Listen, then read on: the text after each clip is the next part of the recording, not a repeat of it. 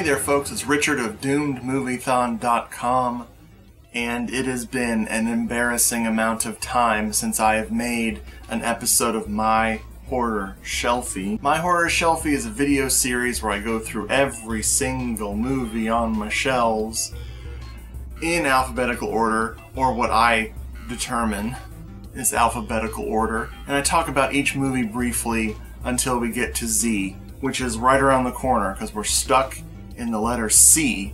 Since C rhymes with Z, that means I'm almost done. Now, I got distracted by the podcast and writing and making music with my band. And next thing you know, it was a year later and I hadn't done episode 11, so sorry about that. And thank you to my pal Amy Green, who was like, "I'm ready for new episodes, brother!" And I said, let's continue with the C's. Luckily there's only 5 movies in horror that start with the letter C in total in the world. Let's go.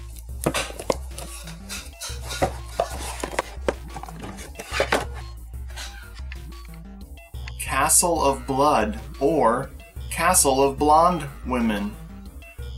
This is, I believe, an Antonio Margheriti, and that kind of half-assed, didn't I? Antonio Margheriti, Barbara Steele, gothic, black and white, amazing. This, unfortunately, is one of my least favorite of those. I am a long hair of death guy myself, but Castle of Blood is pretty great. I don't know why this one doesn't grab me like the others do. I have the really old Synapse DVD here that has my receipt from Sound Exchange, just in case the disc doesn't play, and it's from January 31st, 2013, so that's when I picked this up. The cover is cut real weird, so the cover doesn't fit inside the plastic thing. I don't know what that's all about. Maybe I should return it. Be like, "Excuse me, cat people," or ka-people. This is basic horror foundation. You need black and white horror in your life. Come here, get the cat people. It's phenomenal. You can't go wrong with it. It gets better every viewing. Good old Jacques Turner and Val Lewton. Very amazing. Yeah, it's a good one. Get it. Cemetery Man. This is Michele Soave doing one of the greatest Italian horror films of all time. Some people have said that this is the last great Italian horror film. I hope that's not true, because this was released in like 1996. That was a long time ago. But you got Rupert Everett, very proud of this film. He often talks about it in interviews, even to this day. He's not ashamed of it. He went to Italy, didn't have to pay the taxes. I know British people hate paying taxes because I watch a lot of British mystery shows, and man, they go overseas and work just like Americans do. Awesome, awesome movie. Caught this on cable many years ago, just saw it coming up on the schedule, set it to record, having no idea what in the world it was. Much to my delight, it was this perfect little weird film. So, yeah. Michele Soave, come back to horror. Come back to horror. I love that you're doing other stuff, but come back to horror. Can't have a cemetery, man, without a cemetery of terror. We got 2 films from this now painfully out of print, although I've heard rumors of a Blu-ray for one of these. This is Cemetery of Terror and Grave Robbers, both Mexican horror films. We covered Cemetery of Terror a few years ago on the podcast. That's Hello, This is the Doomed Show, and we did that. I recently finally watched Grave Robbers. I hadn't heard anything good about it, and it's okay.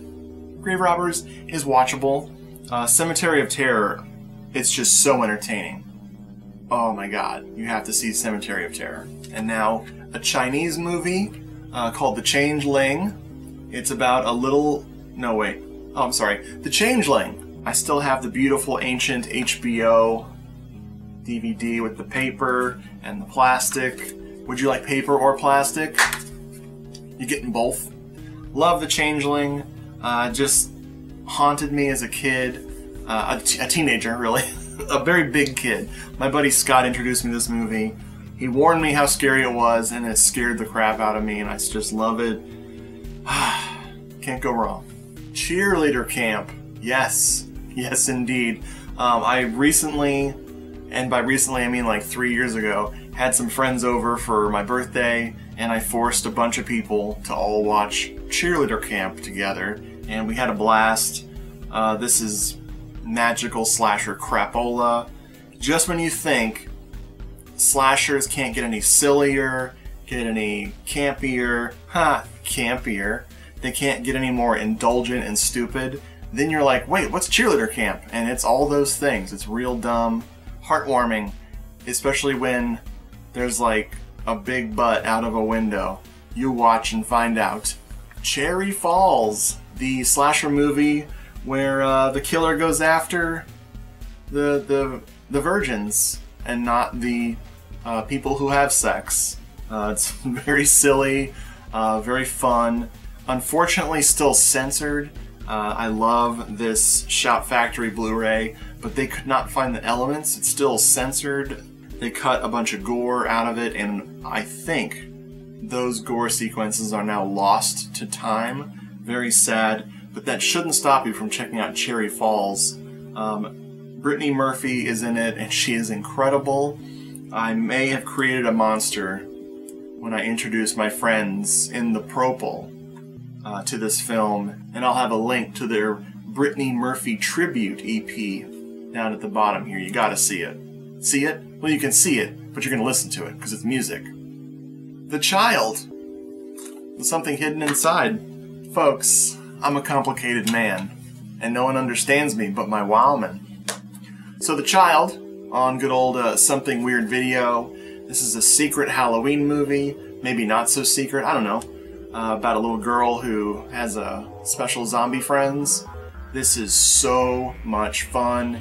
It's sleepy, it's weird, it feels very claustrophobic. It feels kind of like a demented TV show or play, but the zombie action's pretty freaking cool. Yeah, highly recommend this. I think it's 77, but what's hidden inside is a bunch of little discs. I got the Premonition hidden in there, I got The Stuff hidden in there, and Malatesta's Carnival of Blood. This is what happens when you review movies. Things just show up and you hide them. I have a lot of movies hidden in this mess behind me here. Children should not play with dead things. This is from Shaky DVD Studios. This is from good old Bob Clark of Black Christmas and A Christmas Story fame. Also the Porky's guy. I like this. I knew going into it how there was a lot of talking, and I knew it had some very special characters in it. I still liked it. It's very, very hippie.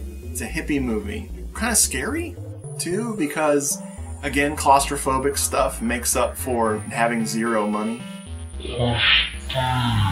Christine is a film that I used to dislike because I read the Stephen King novel when I was a kid, and it really irritated me when I rented Christine that they cut out some of the bloodier stuff. Like there's a few gory, like more gory bits, and that really bothered me a lot. That they like kind of reeled it in a little bit.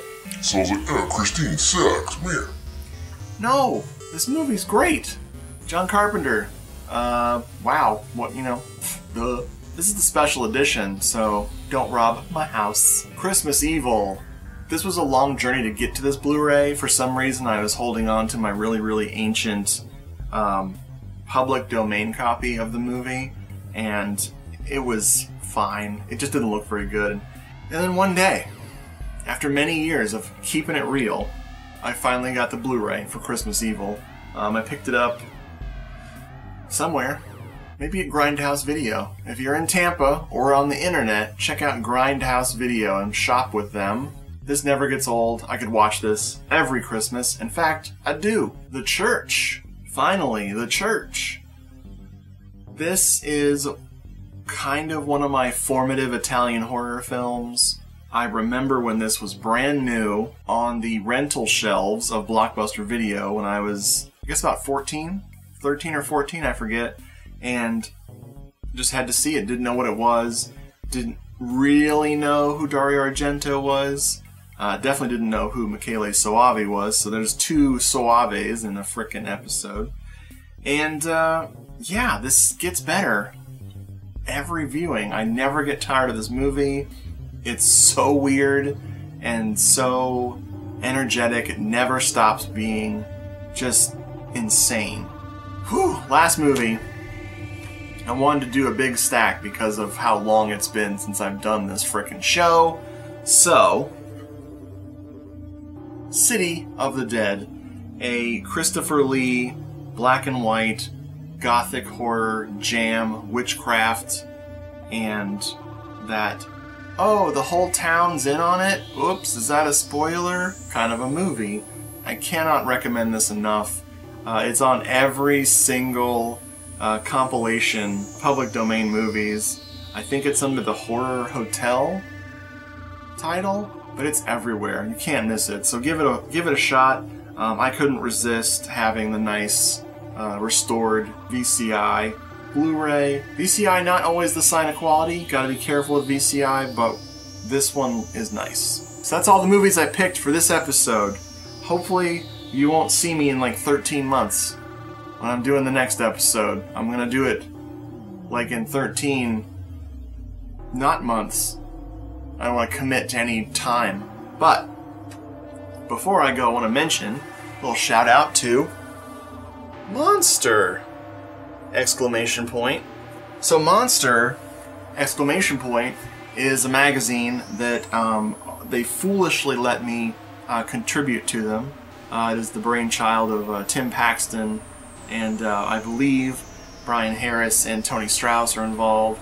And they were so desperate they let me write for them, that's a mistake.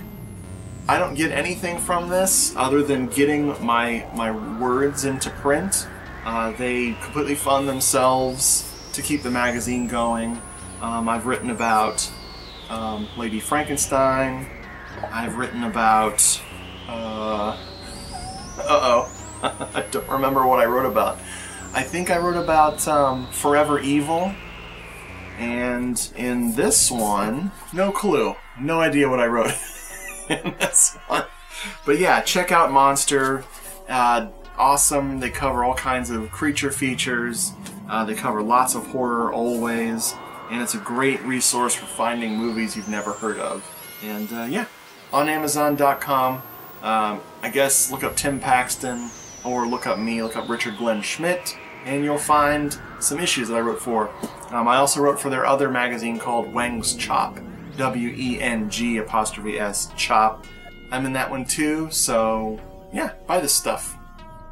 Folks, thank you for watching. I really appreciate you hanging out here. I hope you're doing well in this insane, lovely time of our American country world. The world's crazy. I don't know if you guys remember, last time I brought this little buddy out, she wasn't this big. She was much smaller, and now she's giant. So, don't feed your animals. Whatever you do, they'll kill you.